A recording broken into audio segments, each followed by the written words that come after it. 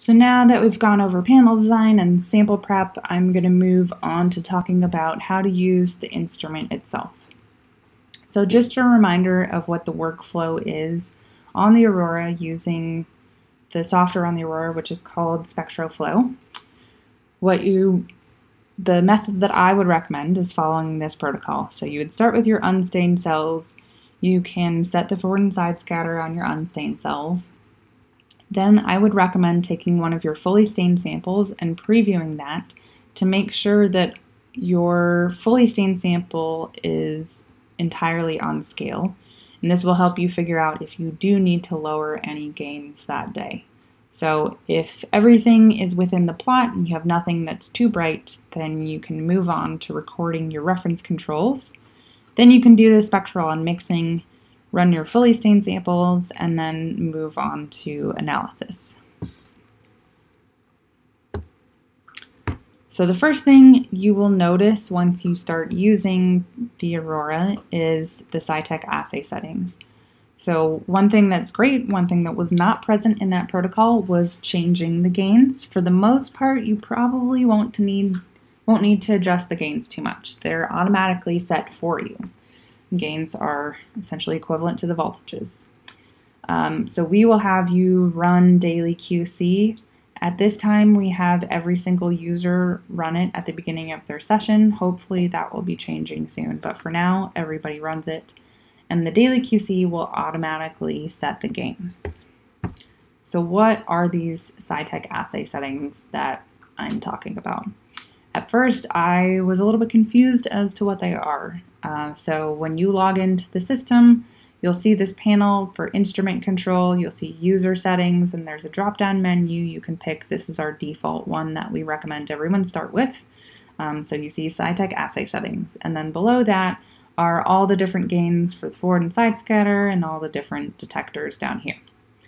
But then once you start talking to cytek more, you learn about these target MFIs. So if you take the QC beads and you run them at these default gains under the cytek assay settings, then your QC beads would look something like this. And for each of these detectors, you can calculate what the MFI is. And then for every detector, you now have a target MFI. So are the cytek assay settings the MFIs, or are there these gains? So I bugged cytek a lot, or my technical application specialist, and I got an answer of where these cytek assay settings come from. So back at cytek headquarters, they stained cells with individual fluorophores, ran them on their instrument, and determined what are the best gains for each of the detectors. So they did all of this optimization for us.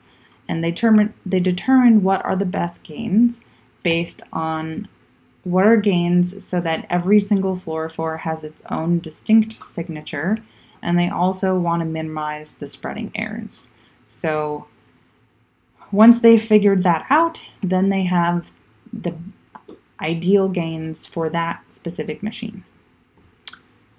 So once they have those gains set, then they take QB Sure beads, which have a fixed fluorescent intensity. They have 6 peaks, but they run these QB Sure beads at the optimized gains, and then they calculate the target MFIs for each detector.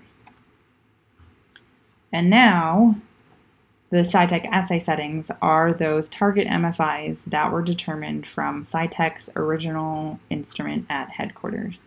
And when they send out instruments to universities or whoever purchases a new Aurora, every Aurora comes with these target MFIs. And sometimes as they learn more things about their instrument, or as they add lasers or new fluorophores, they might adjust the assay settings and then send out a new set of assay settings for everyone. So then for daily QC, when each user shows up to their session on the Aurora, we ask that everyone runs daily QC. There's a few other reasons for that I won't go into, and hopefully that will change with a new software upgrade from cytek, but at this time, everyone's going to run the daily QC, and when that runs, the gains are automatically set, so you take the QC beads out of the fridge, you put them in a tube, dilute them a little bit, put them on the machine, click run for the QC module, and it just automatically figures out where the positive peak is supposed to be, adjusts the gain so it matches the target MFI. Therefore, every time you run a QC, the gains will change slightly. So if you compare from one day to the next, you might see that the gains are going to change by 10 or by 30, small amounts. If you see the gains changing by 300 or 500, which are much larger amounts, then something has gone wrong. But the reason why this works is because the gains in an MFI are directly proportional. So if the MFI is at 500 when you've set the gain at 1,000, and then let's say you want to decrease the MFI to 250, then you would just set the gain at 500. So one little note about running the daily QC that we noticed we were running into issues because we didn't realize this. You want to make sure that you dilute the QC beads with sheath and not with DI water. So we have really nice squeeze bottles of DI water sitting around the lab. We don't have those for sheath, but if you use the water to dilute the beads, then you will get a buffer mismatch and you will fail the forward scatter on the QC. So make sure that you dilute the beads in sheath and not in water. You can reuse beads that have been diluted. So cytek tested them for 5 days out and found that the diluted beads are fairly stable.